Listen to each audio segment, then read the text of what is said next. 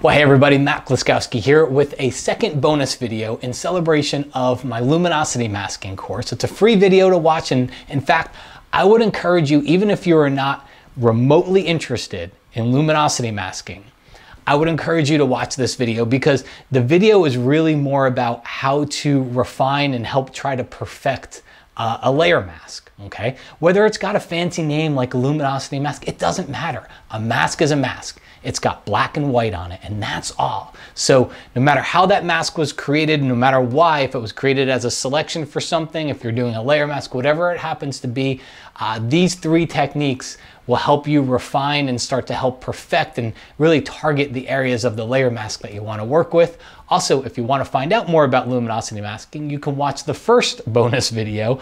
It was called What the Heck is Luminosity Masking? So make sure you go check that out. And I do hope you'll stop by mattkay.com/luminosity to find out more. Okay, so let's go ahead and dive into the tutorial here. Now, in our first photo, we're going to start off pretty simple. It's, you know, you probably have even seen these tools before, especially for this first one, but I think it's an important concept to remember here. So I've gone in, I've already created a whole bunch of luminosity masks via an action for this photo. And so let's say, as an example, let's say I'm going to go to one of my darks masks, which is going to let me adjust the dark areas in the photo. But let's say in this photo, I really only wanted to adjust the dark areas in the foreground. I really want to leave the sky out of it. And whenever we look at a mask, the main thing to remember is whenever we use this mask, whatever we see white is what's going to be selected, and it's going to get whatever we do to that mask, it's going to get the effect. And then whatever we see as black is not going to get the effect. It's not going to be selected. So let's say we decided this is the mask that we want to use, okay? What I would do is Command or Control click on it, and that's going to put a selection around everything on that mask, anything that would be selected, which is going to be in the white areas. And then I could go click on my RGB layer, back over to my layers panel, and let's just say as an example here, I'm going to add a curves adjustment layer. It automatically uses that mask because I had a selection, and I could kind of boost up my darks if I want to. But here's the thing about refining this, is that I didn't want it to, if you look at this, it's actually working on the sky as well. It's doing something to the sky because that was kind of selected, and you can see it if you Option or Alt click on the layer mask itself. You'll be able to see that mask, and remember, what's white is what's selected and being affected by my curves layer. What's black is not. Well, this is kind of gray, which means it still is being affected by this. So what you could do is remember, a mask takes black or white. It doesn't care how you get it there, right? So we could take our brush tool and set our foreground color to black, because I would want to make this whole sky black if I don't want it touched, all right? And I could just brush and paint over here and paint in this sky in black, all right? So that's one way to do it. Another way to do it, and this is the one a lot of people miss, and this is what I would use in this photo, is rather than brushing and trying to get in that whole area, I would just take my lasso tool. It's not one of those tools you're going to use a lot. It's not one of those tools you use when you need precision. But in a case like this, it actually works out really well, where I would just do a rough lasso, because all of that is black. Everything underneath where I'm lassoing is black. And then I would just do a rough lasso like this, take it all the way around the photo like that. Now I have a selection. Now I can fill that selection with black. If you know the keyboard shortcuts, go ahead and use them the long way. Edit, fill with your foreground color, which happens to be black. Bam. Now I've gone in there and I've refined that mask. I've helped perfect to get to the areas that I just need it. I've helped do that in a very quick way. Okay, it doesn't work for everything, but it can really come in handy, and I use it quite often. Okay, so that is one. Let's go ahead and delete that layer. Now, another thing that we can do here is let's go back over to all of the luminosity masks that I've created here. And let's start clicking through. Let's say I wanted to affect the sky in this example here.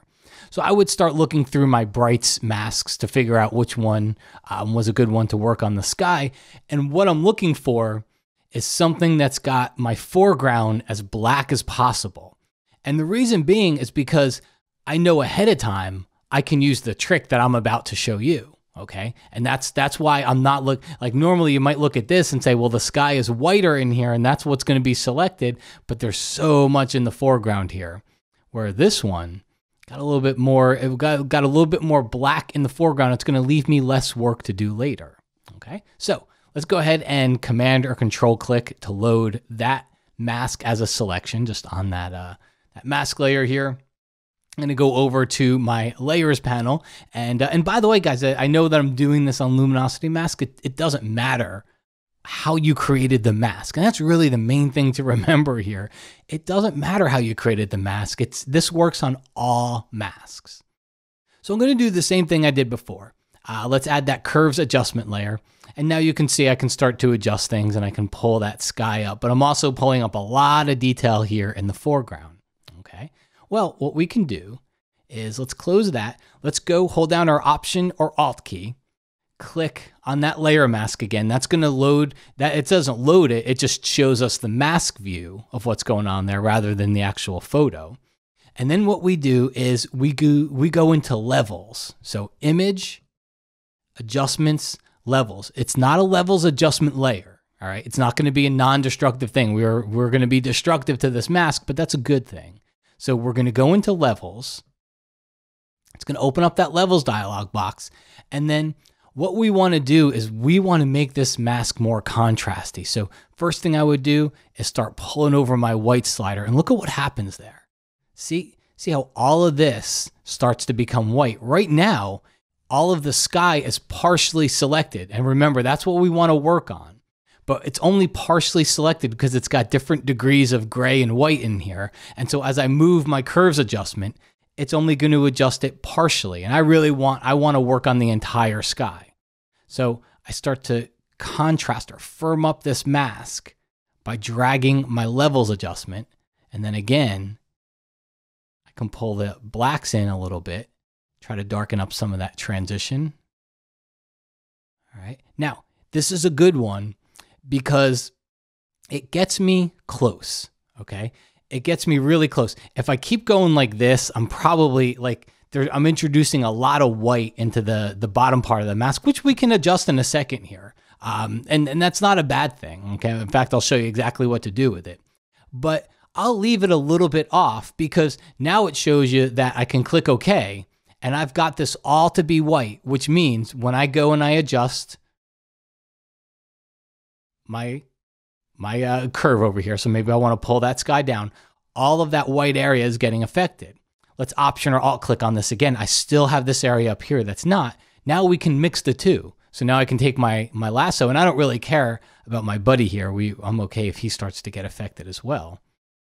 And I can just take my lasso tool, lasso that whole area, edit, fill, set this to white, click OK, bam. So now I've got that whole sky white, and then I can do the same thing in reverse down here. I can just take my lasso tool and be pretty rough about it. I'm not going to be able to get all the way to the edges, but that's all these little nooks and crannies on the rocks you would never, ever see that detail anyway. And that's a big part of editing, is knowing when to pick your battles. So we just do that. And then again, edit, fill. If you know the keyboard shortcuts, do it. I'm not going to go spout out all tons of keyboard shortcuts here, but fill that with black. Now when I make an adjustment here, now you can see I've got a lot better of a mask to work on that sky. So we did the levels adjustment, which is going to come in really handy, but at the same time, we went back to what we used the first time because that's going to happen a lot. Sometimes the levels adjustment will get you all the way there. Sometimes it'll really give you enough contrast to separate your whites from your blacks, because that's really what we're after here. We're after, if we want a clean edge on there, if we want to be working on our sky, then we have to get that all white. If there's gray or different shades of gray in it, it means it's not all selected. And you saw what was happening earlier when we did that. We were seeing all this weird stuff happening up in the sky there. Okay. All right. Moving on to last example here. And this one's really cool. So what we'll do is let's head back over to our channels. And I want to do something to the foreground here. Okay, I decided I want to make things brighter, a little bit brighter, the tree, especially the trees. And so what I would do is once I create my luminosity mask, I kind of look through and I find a mask that for the most part has the sky black, because remember, black won't be selected, and then has the trees mostly white. Okay. And this is actually a pretty good example here. So it's got the trees mostly white. The sky is mostly black, not perfect, but pretty darn close. So let's go ahead, Command or Control click on that, and that will load that as a selection. Click on our RGB composite layer, back over to the layers palette, and then we will add the same curves adjustment layer we've been using here. And I said I want to make the trees a little bit brighter, so I can do just that. Let's zoom in and kind of pull this over so we can see what's going on up here. Well, as you can see, it's working on the trees, but it's not totally working on the trees. It's actually flattening them out a little bit, and it's actually got some of the sky up here that it's working on as well. Oh, let's not drag 2 points on that curve. There we go. So it's doing a little bit more than we want it to. Well, let's go over here and Option or Alt click so that we can get the mask view of what's going on in here. And we can see that although the trees are mostly white, they're not totally white. All right, there's a lot of gray in there, and that means those areas are not quite as selected as the bright white stuff is. And I don't want that. I want them to be all equally selected. I basically want all of these trees and all the detail to be white. So how am I going to get that detail? Here's what you do. B for your brush tool. Head over here to the toolbox, choose your brush tool. And in this case, let's go ahead. We're going to change the blend mode's usually set to normal. Okay, but instead we're going to change it to overlay. And how this works is you just paint with that overlay blend mode and watch what happens. See that? See, even though my brush is larger, it's not spilling over into that background, and it's filling in all those gray gaps for me. And then I can do the same thing in reverse. I can switch this foreground from white to black, and then look up here because I've got this black area. Of course, I'll do fine there, but watch as I get down toward the trees. Look at that. It might eat away at a couple of the edges, but guys, there's very, very rarely a case where there's an absolute that you're not going to touch it. And in this case, it's done pretty darn good. Again, when I switch this back over to white, and especially now that it's all black and white, I don't really have to worry about it. See, as I paint there, look. And then switch that back over to black. Look like it was showing a little bit. The other thing too, lower your opacity. Lower your opacity because I don't want it to mix into the trees too much. And so it'll build up and it'll do a better job of building up on those blacks without infringing over onto my whites. Okay. And then if I Option or Alt click on that again, just to reveal the regular view, take a look. So you can see we're restricting our adjustments to our trees. I am going to do something here. I'm just going to undo a whole bunch of times because I want to do the same thing that I just did, but I want to do it while you're looking at the photo, because it's one thing to look at the mask while you're doing it, but I want you to see the effect that it has on the photo as well. So we got our curves adjustment layer. We went in here, we brightened everything. Of course, it's kind of flattening out the trees. So again, click on that layer mask to target it. B for your brush tool. Let's go paint on the trees. We know we want them to be white because that's going to be affected by this. And then I'm painting. In fact, I can probably crank this up to 100%. We'll be fine. And you'll see it's not giving me halos. I'm not getting the little fringes. I'm able to go in here and it's not messing with the sky. It's only messing on all of that little detail that we have inside of there. And that's because we have that overlay blend mode. So experiment a little bit with your opacity if you find it's bleeding into another thing, but hopefully just take these as all little kind of tricks and tips to put into that little repertoire that you have. So whenever you see a selection, you kind of have this little checklist of things that you can go down through and try to improve that selection. Okay. Folks, hope you enjoyed this, and make sure you stop by mattkay.com/luminosity to find out more.